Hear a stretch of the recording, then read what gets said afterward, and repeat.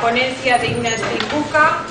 Esta llama dirigida a las iniciativas concretas que desde la Comisión Europea y fundamentalmente desde el Eurostat están planteadas. El título de la ponencia es Propuestas para una mejor medición económica, sostenible y de progreso social. Y trataremos de, va a tratar de realizar esta ponencia pues hasta las 12 menos cuarto y dejar por lo menos 15 minutos pues para las cuestiones que se quieran plantear, preguntas, reflexiones, etcétera.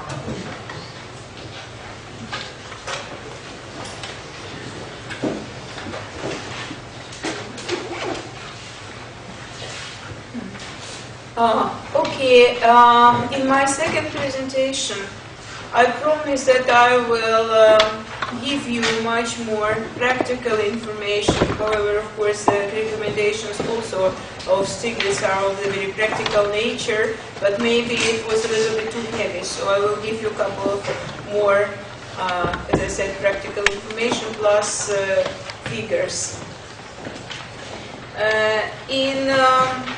I actually designed two presentations that it is possible to clearly separate one from the others, because I thought maybe some people will leave and some people will arrive, and that's why a couple of questions will overlap, but it seems to me that our audience is basically the same, so I can almost skip the first two questions. I will just say a couple of sentences about it on why going beyond GDP and the key international initiatives. But I will inform you much more about European platform against poverty in the EU 2020 strategy. I will generally give you more information about the EU 2020 strategy because it was issued already after GDP and beyond and after Stiglitz Commission recommendation. And basically it's about the same topic of sustainability. And then I give you some statistical information about vulnerable groups of European population, and also inform you about some projects which are developed by Eurostat together with our French colleagues, with INSEE, on implementation of the Stiglitz report initiatives. And because I'm Director of Social Statistics, I will pay more attention to the measuring of poverty and inequality, and also multidimensional measuring of quality of life and its statistical challenges. So I basically explain the outlines of my presentation. And let's start. I said already a lot why to go beyond GDP, but now I just want to illustrate what I've said with one statistical picture. In this diagram, you can say GDP per capita, and also, and another indicator which is put on this diagram is life satisfaction. Life satisfaction was, this indicator was collected by Eurofund in 2007. That's why, and I'm of course sorry for this, the information which you can see is referred to, the reference year is 2007. And I'm sure that now, in 2010, picture is quite different because life satisfaction is lower, and I'm not sure that it's equally lower, so the picture can be different. However, even in 2007, we can notice that there is no linear correlation between GDP per capita and life satisfaction. You can see one extreme country, Luxemburg, which is extremely rich in terms of GDP per capita, but less satisfied with life as compared, for instance, with Nordic countries. However, Luxembourgish people and statisticians always say that, oh, it's tricky to measure GDP, so don't give these examples. That's why I'm very cautious with this example. But there are also some other examples. For instance, Norway, where again GDP per capita is higher as compared, for instance, with Finland, Denmark, and Sweden. But in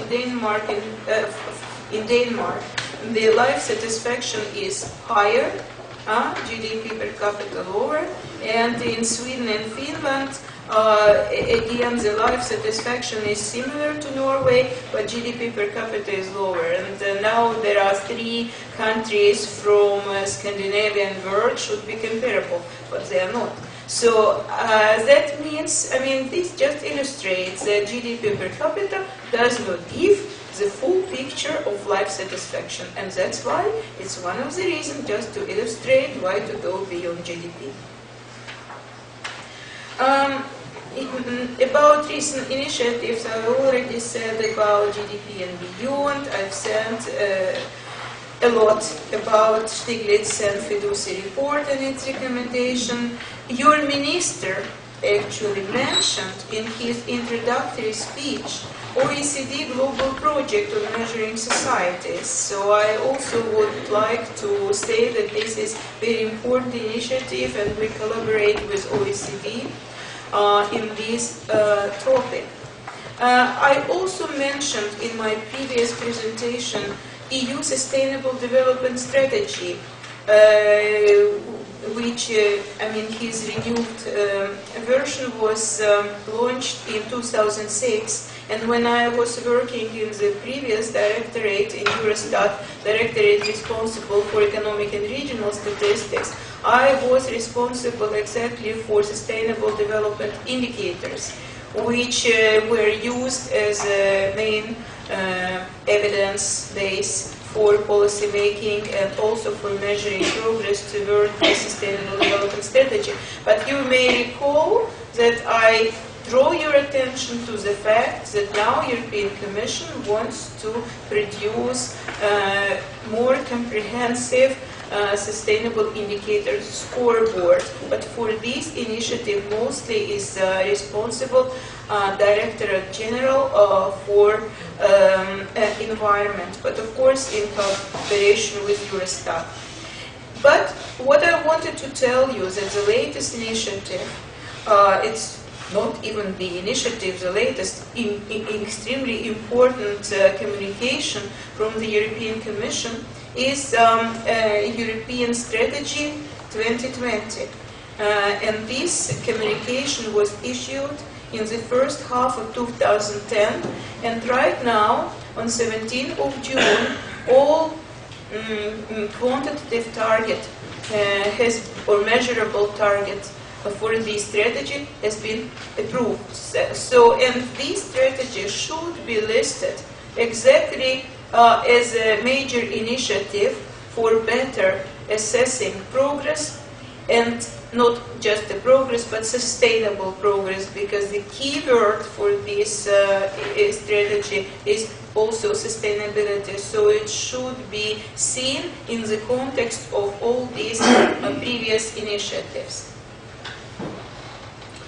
And I just wanted to underline that GDP and beyond, Stiglitz recommendation, and EU 2020, all these 3 initiatives and recommendations and targets, they have a lot of things in common. And that's why a statistical community should try to meet the needs of all 3 initiatives in an intelligent way. Because, as I said, perhaps measuring leisure and, happiness, perhaps for the time being, is less important than measuring poverty. So that's why, as I said, we should, in statistical community, we should be selective. We should really underline nowadays priorities, but also to indicate the way forward. What can we measure in the future in order to better meet policy expectations? Now, I wanted to give you more information about EU 2020 strategy, what it is about. So this strategy is a successor of the current Lisbon strategy, but also of sustainable development strategy. In fact, this new strategy combines messages of both previously EU strategies. Moreover, if we think about Lisbon strategy goals and achievements, I must say that I wouldn't say it was a failure of European Commission, but and the European Union. But unfortunately, in the latest years of this Lisbon strategy still in effect, our society was hit by crisis, and even some indicators on growth and jobs which were achieved in the past, we then monitored a big step back. I mean, employment, which was rather reasonable, suddenly reduced, unemployment heavily increased, GDP growth is marginal, if any, and also in 2009 it was downturn.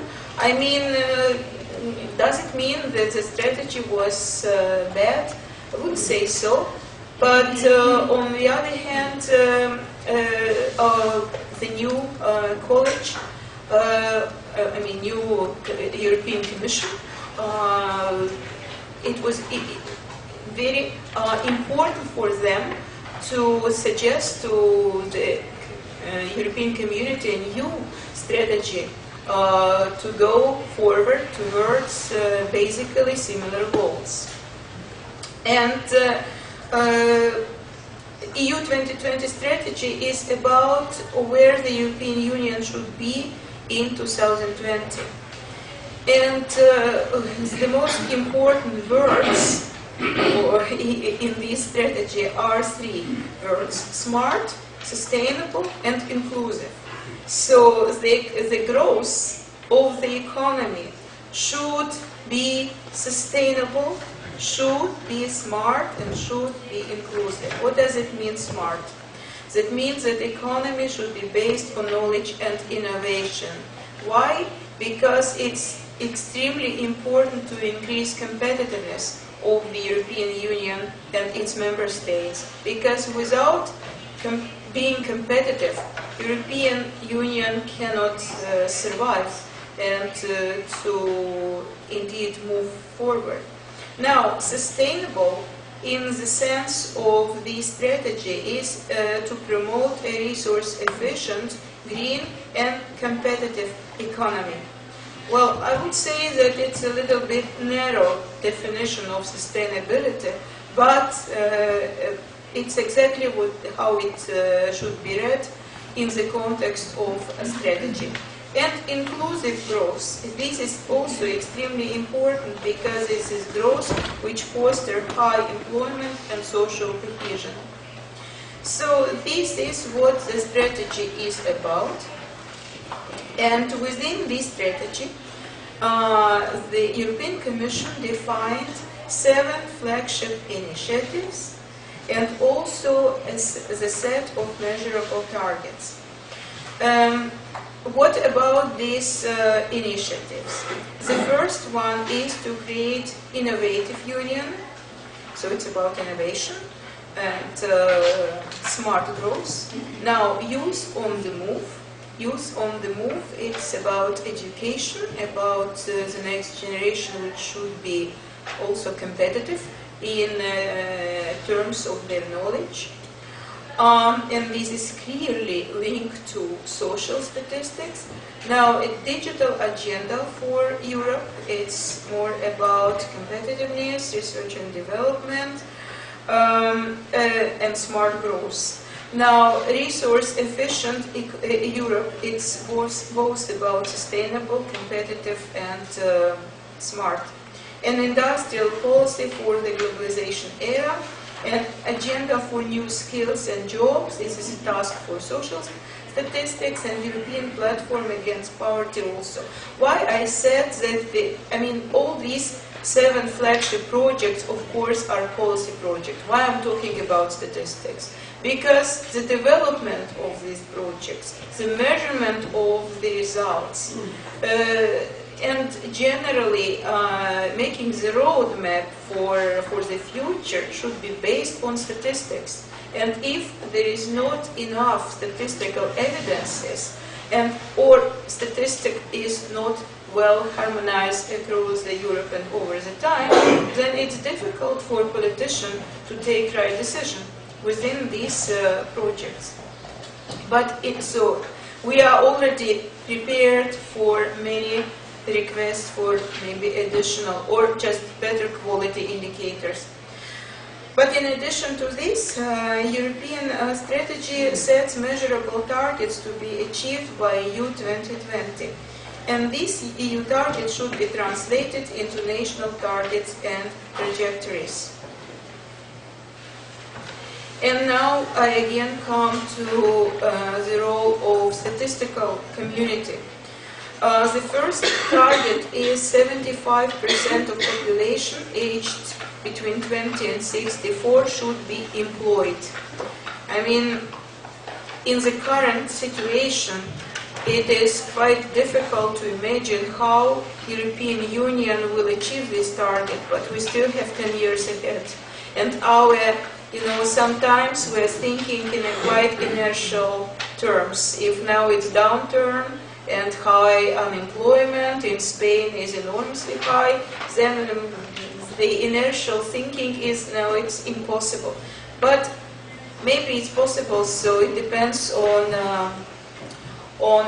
decisiveness of our political policy masters, so we will see. But the target is there. The role of statistician is also, of course, to provide with a high quality and European-wide information on employment indicators, but not only general employment, but of course by subgroups and so on. Now, 3% of EU GDP should be invested in research and development. Again, now with very high budgetary cuts, it's quite difficult to imagine how European budget will find the money. But of course, this is not only public spending, but also money coming from private sources. But anyhow, private companies also are in trouble. But however, for the private companies, I think that is the only way out of the crisis to invest into something very competitive and innovative. Anyhow, again, for statisticians, it's not social statistics, but in my directorate I'm dealing also with information science statistics and with indicators on research and development.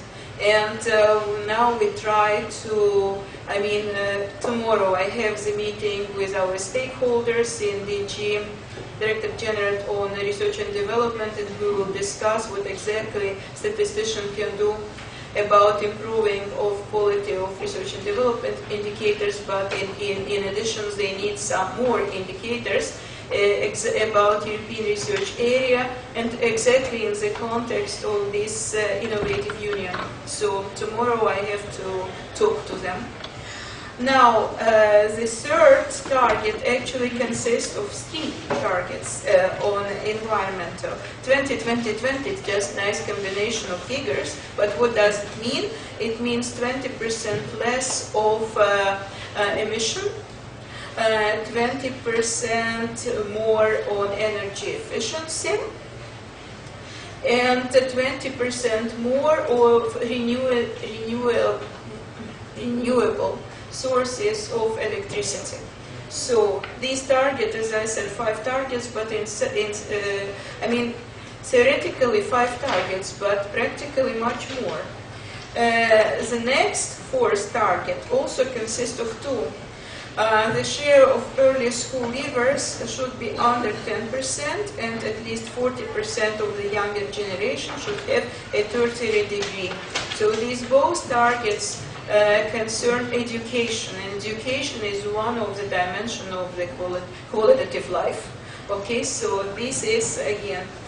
And I especially underlined this last target, that 20 million less people should be at risk of poverty. I must say that at the European Council there was a very big debate exactly about this target. First, it was not very clear for the members of the Council and for national, for the EU politicians, whether this target should be in sight.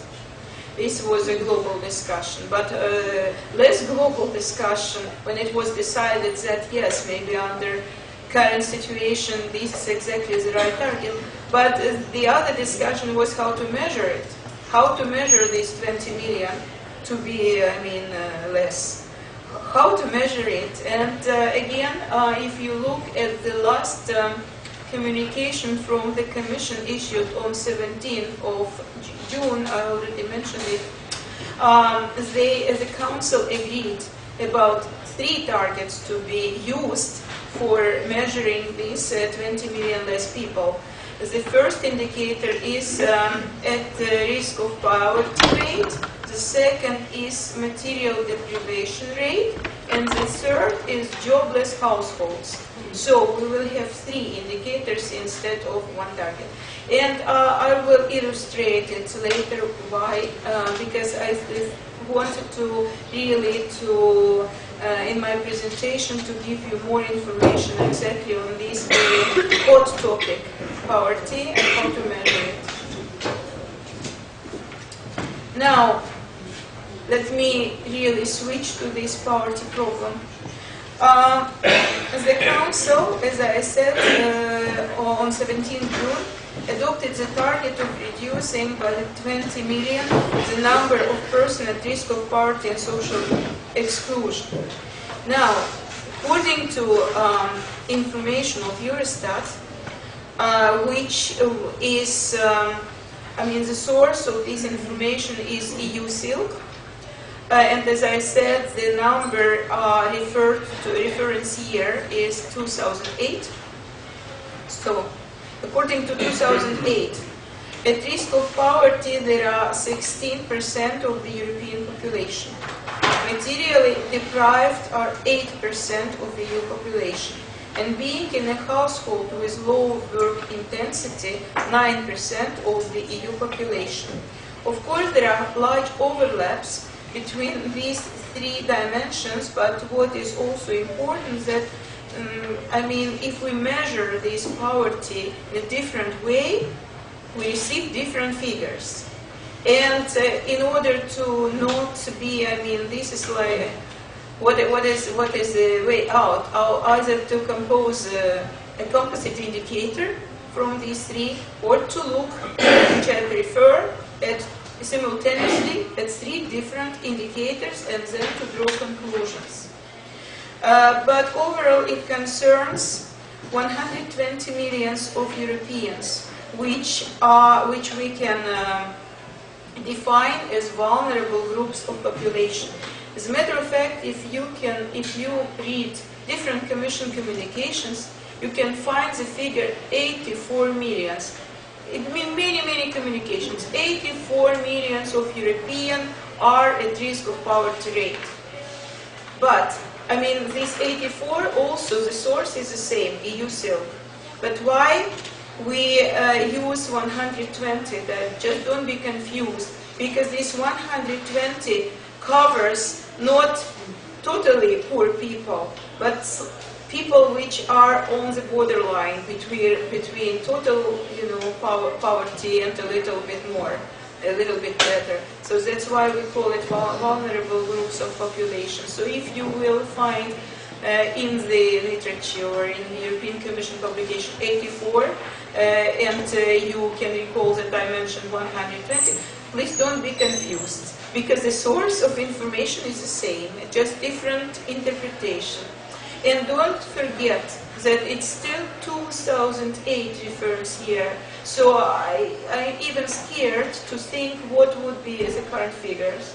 So we are now, okay, when we will have the next EU Silk, maybe we will be able to provide with the new information. And all my information in the coming diagrams is the same, based on Silk Information 2008. Now, in this slide, you can see at risk of poverty rate of the European population. I mean, there are all 27 member states, including Spain. There is no Basque country, sorry, but you can compare your situation with the situation of the whole country. Okay, and vis-a-vis threshold. So, and you can see that, of course, the situation in different countries is indeed very different, because, for instance, in Latvia or Romania, this is countries on your right-hand side. The poverty is, the indicator of poverty is extremely high, but the threshold is very low. So these countries are in a relatively good position with regard to the threshold. They are beyond threshold, but doesn't mean, as compared with the other European countries, the risk of poverty rate is enormously high. There are many other countries with different pictures. As to Spain in 2008, the risk of poverty rate was actually relatively high in the country, but was beyond the threshold. So you reached your, and threshold was agreed by your government. I mean, who selected the threshold for this indicator? Your politicians. So they selected relatively low threshold, and the indicator, as compared with threshold, was okay, but as compared with the other European countries, no, not really. Now, in this slide, you can see at risk of poverty rates before and after social transfer. As a matter of fact, in Stiglitz's recommendation, I just didn't have time to draw your attention to small details. It's not actually small details, but it was said that it's extremely important to look at the indicators from the viewpoint of the government participation or government interventions. At risk of poverty rate is one of example which clearly can illustrate the role of the government. Because you can also see this very interesting picture. Increasing effect from the left to the right.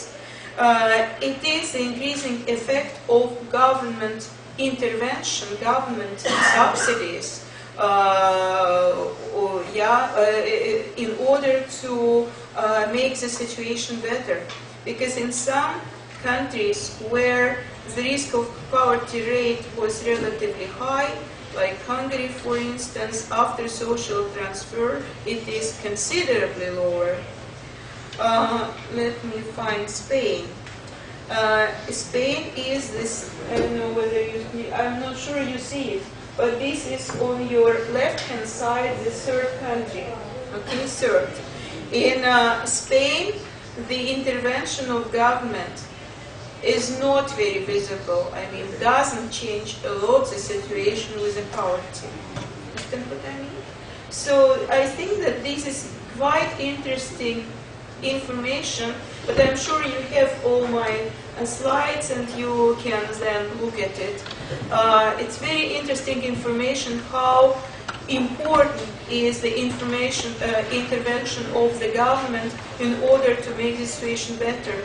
And I'm quite concerned that in this crisis situation, when all governments almost in Europe, experience budgetary cuts, I'm afraid that they can reconsider the intervention. So this shouldn't be the case, and certainly it wouldn't be in line with EU 2020 strategy and targets on poverty. Now, children at risk of poverty. This is another very interesting slide, because when I talked about subgroups of population, the poverty is a very good example when we should look in particularly of not only migrants but also in the distribution of age.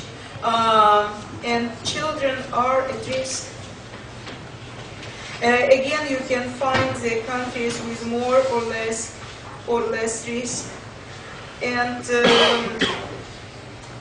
as to Spain, as a matter, where is Spain? I cannot find where Spain. Well, anyhow, you will find it. Now, I switch to the second measurable target. This is material deprivation. What does it mean, material deprivation? I must say that in all countries it's actually different. Because, for instance, in the UK, washing machine or, I don't know, TV is not a big deal. I mean, every household, even the poor, have this access to that. But it's not the case for all new European member states. I'm sure it's not the case for Romania or Bulgaria.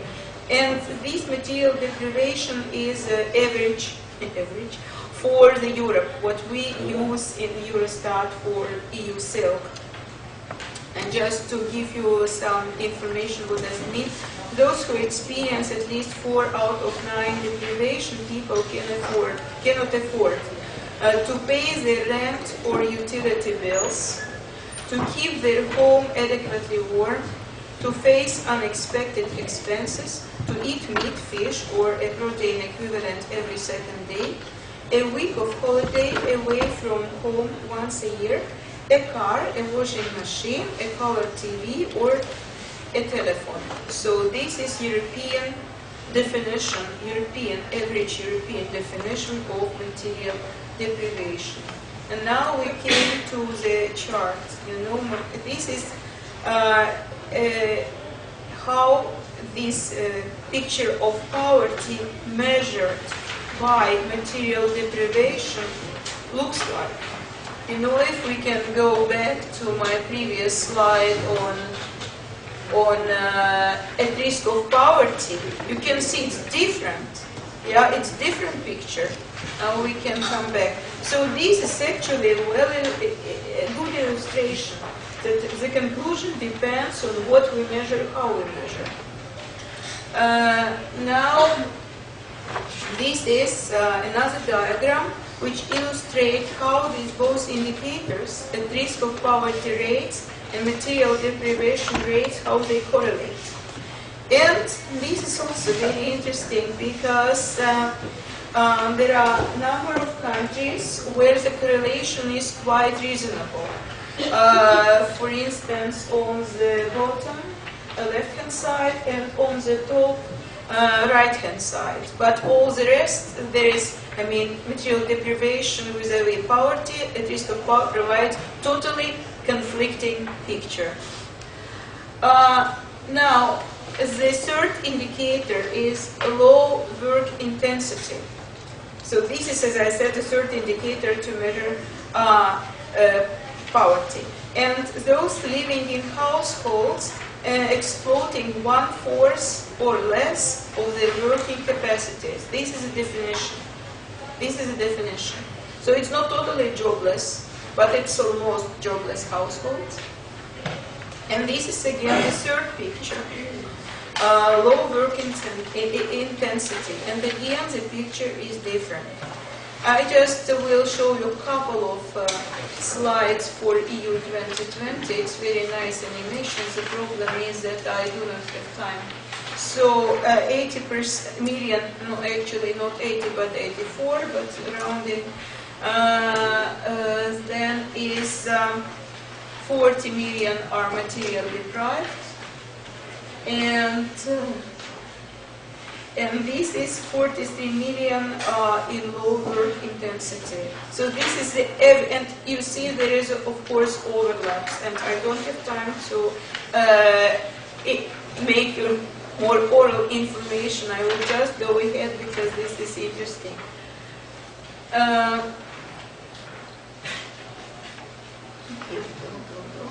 don't know how to make it faster. So, but it brings me to 120 million in vulnerable groups. You know, these 80, roughly 80 plus 40 plus 9,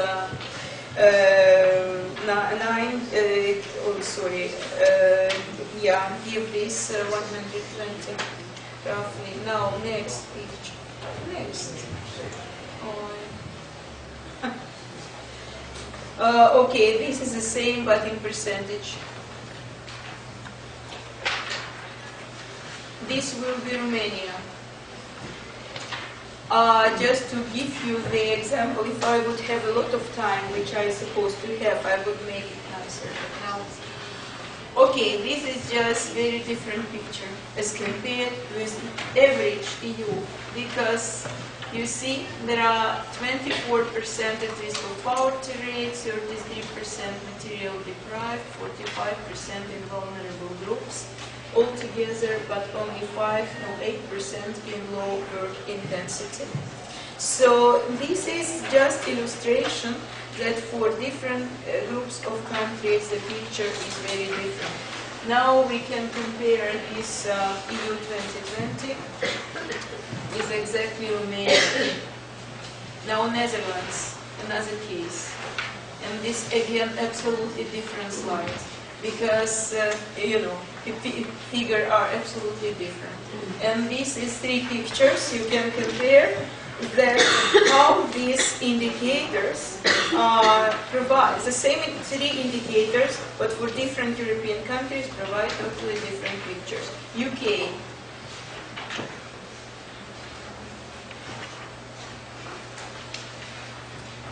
Okay, this is again percentage distribution for the UK, which provide again the next picture. And then we can compare all 4 pictures. I mean, of course, we selected the countries which indeed have very different assessment of these 3 indicators in order to underline that we cannot use one single indicators for European Union. And this is basically the same. This is the same. I should. Okay, this is just country groups. Country groups which are placed on this diagram according to 3 dimensions, 3 indices. You know? So some countries, exactly including Spain, which shows quite high risk of poverty rate, but quite low material deprivation, and quite high jobless or low intensity households. But as you see, these groups of countries, they can be placed in this diagram in a very different place.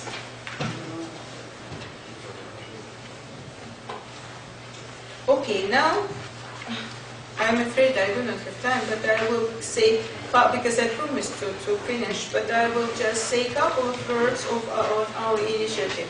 Okay, Eurostat is now working together with INSEE, this is Statistical Authority of France, and also with participation of member states, including, for instance, Spain, on implementation of this Stiglitz report recommendation. But we are now, confronted with different documents, very important, including EU 2020. That's why our approach is to define immediate priorities, which are closer to EU 2020, but also mentioned in GDP and beyond and Stiglitz. We define these as our first priorities, and all the rest will be implemented in 5-10 years from now. we have 3 task forces on basically 3 big domains. One is household perspective and distributional aspect of income consumption and wealth, measuring inequalities. I must say that the leader directorate is national accounts, but the social statisticians participates a lot because this is about linking of social surveys with national accounts, and already France made it. So they already had a very good pilot project, reference year 2003, but even now, when they showed this distributional aspect and the real picture of inequalities in France on basis of their findings, it was extremely interesting, and we would like to spread this experience in Europe, and also in Eurostat. We will try to make something with European accounts, European national accounts, and so. The second dimension is environmental sustainability, and Director Pedro Diaz is chair of this, co-chair of the task force, and multidimensional measures of quality of life. This is exactly my dimension. I'm chairing this task force together with my colleague from France. We had already the first meeting in June, and in September we already have to provide the first findings, the first recommendation for the roadmap. Immediate action and also the action to be done in the year ahead. So I don't have time for this. I just wanted again to say that quality of life is on the crossroad of 3 recommendations, and our immediate priority is to better measure poverty and social inclusion, education, labor market, research and development, distributional aspects of quality of life, including social indicators on distribution and inequalities. So this is our immediate priorities, which we should implement as early as we can. So, okay, statistical challenges, we have a lot. Thank you very much for your attention, and I'm open for your question. I promised 10 minutes, even 15, but still a little bit more than 10. Please, the floor is open. Thank you very much, Sina. Te agradezco mucho el haberte ajustado al tiempo, y al mismo tiempo es una lástima en la interesante presentación que nos has hecho esta fase de conclusiones finales, pero creo que una visión panorámica sí que, aunque rápida al final, hemos podido obtener. Pero al mismo tiempo cumplimos con el objetivo de dejar un pequeño espacio para las 12 terminar, y así tenemos 10 minutos para cualquier cuestión que se pueda hacer en la sala, que seguro que habrá cuestiones interesantes a plantear. Así que si hay cualquier cuestión, por favor nos indicáis para que se pueda recoger en la cabina de traducción y la pueda recibir. Yo sí quiero comentar que en las transparencias que nos ha proyectado no aparecía la comparación con la comunidad autónoma del País Vasco, con la comunidad autónoma de Euskadi, pero que Eustat publica su encuesta sobre la pobreza, con lo cual quienes tengan interés pueden establecer también comparaciones específicas de nuestra comunidad autónoma.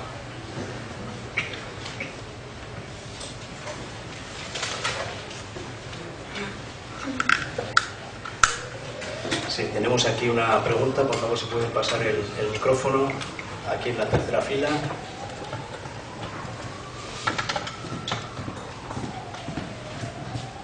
Sí. Okay, so thank you very much for your presentation. I'm going to ask my question in Spanish, and so you get it translated. Tenía una pregunta sobre el instrumento del que se va a dotar la Unión Europea a nivel armonizado para medir la aproximación subjetiva a la calidad de vida. Estoy hablando del subjective well-being y la satisfacción con diferentes dominios. USILC no contiene la batería de preguntas que tradicionalmente habían venido en la encuesta en el panel europeo de hogares. Entonces quería saber, ha hablado de la necesidad de pasar de cuáles son los drivers, cuáles son los determinantes de la calidad de vida a cuál es el output, a una buena medición del output. Lo que quería saber era, de alguna medida, en qué momento va a entrar dentro del marco armonizado de las recomendaciones a los Estados, que se vuelva a medir los diferentes dominios y la satisfacción con los diferentes dominios.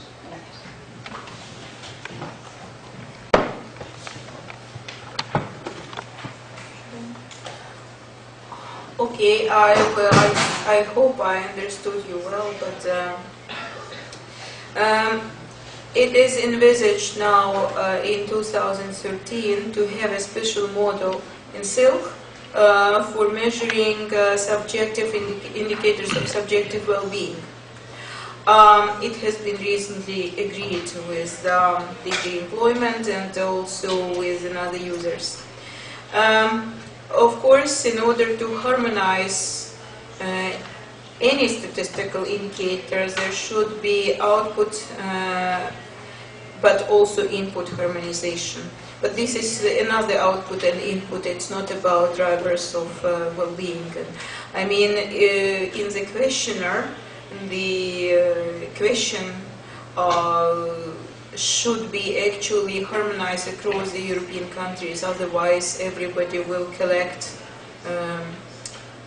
different information about subjective well-being, you know, relevant to their own countries.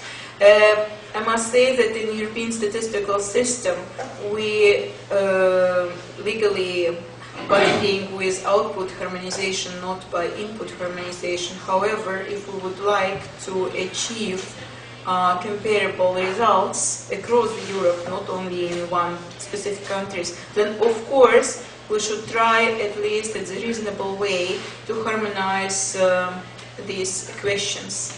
Yeah. So I hope I understood your question well. Sí, ¿alguna otra cuestión, por favor?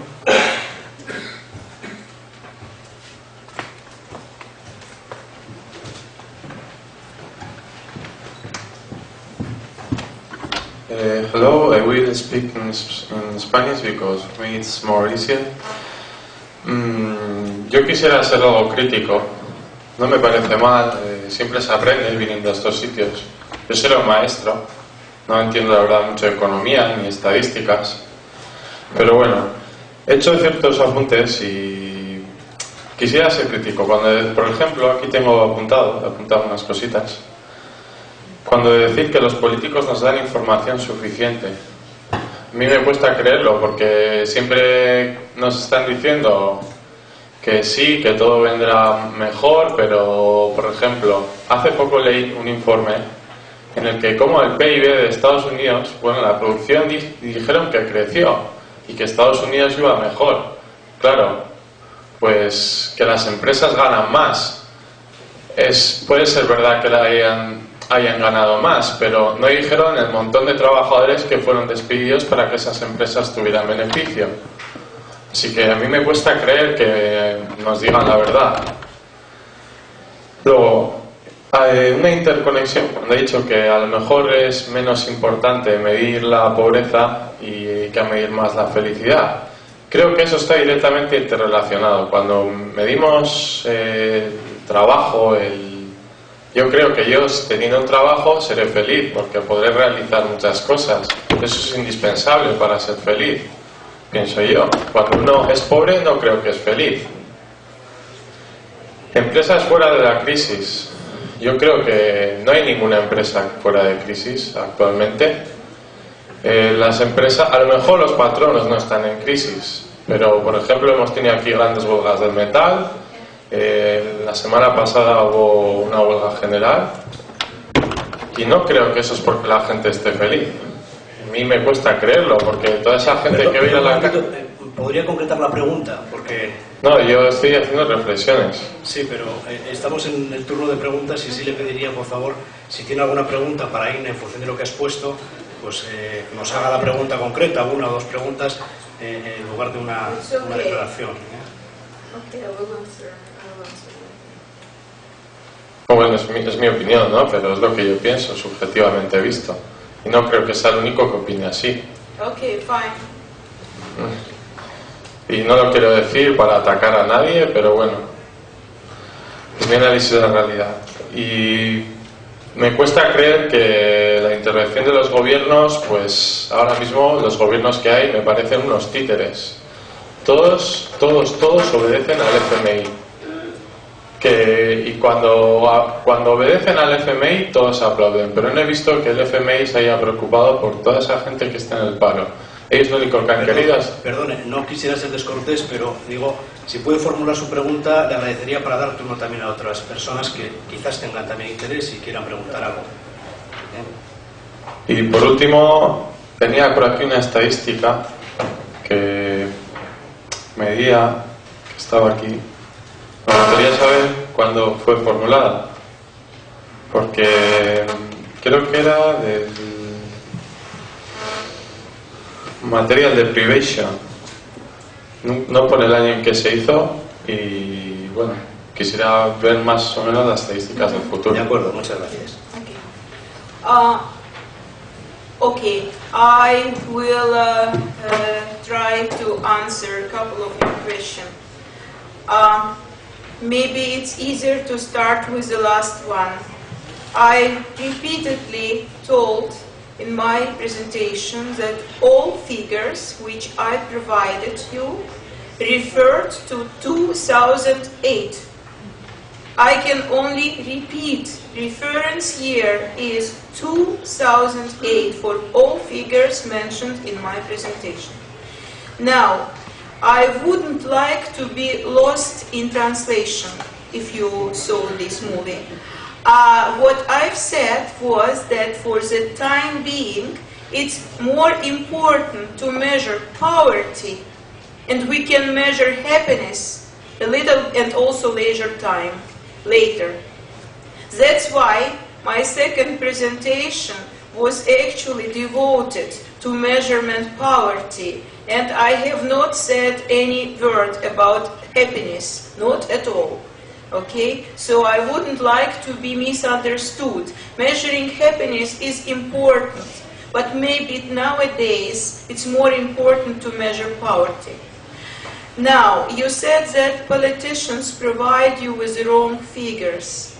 I think that it's our ability to make a right interpretation, because figures are neutral.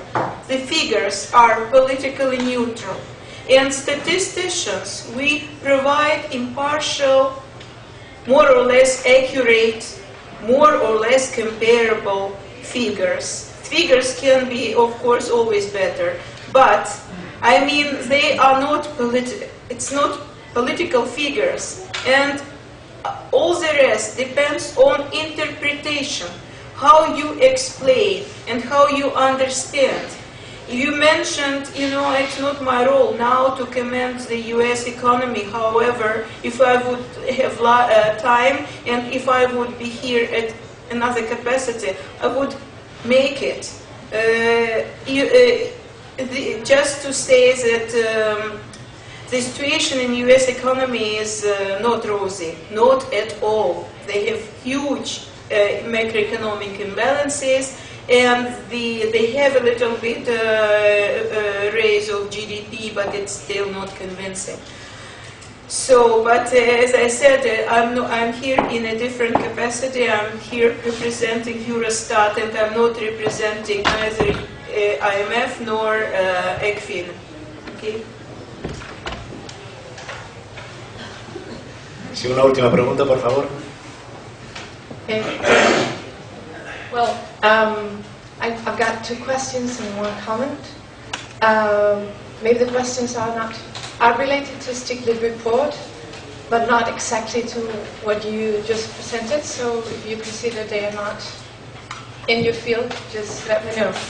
The first question would be that in Stiglitz report, one of the things they mentioned is that public services are not well evaluated.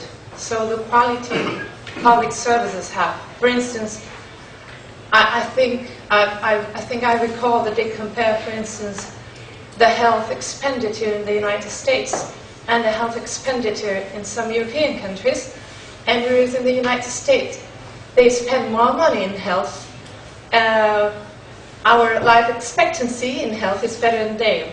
So, whereas our expenditure is less. So, it is recommended to measure better the quality of public services and account for them in national accounts in a better way. So, is there any work being done in that field? Because I think that also might help when measuring the quality of life and the poverty of people. Because we have different social systems in place, and nowadays it's maybe a very critical moment to not to measure it properly. Then my second question related to sustainability.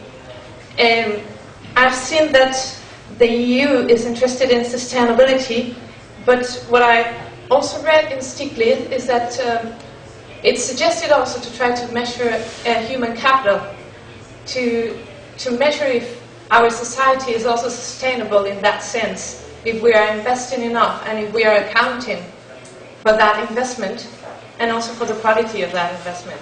So I wanted to know if there is also work on that in the EU. And finally, just a comment related to indicators for measuring politics and so. In your presentation, you mentioned that you said that you have to use indicators for goals and for trajectories, and I think it's essential to set the indicators for trajectories, because otherwise you can cheat on Eustat, on statistics. I mean, you can just go for the main indicator, for the goal, but with not the proper trajectory or method, let's say. Mm-hmm.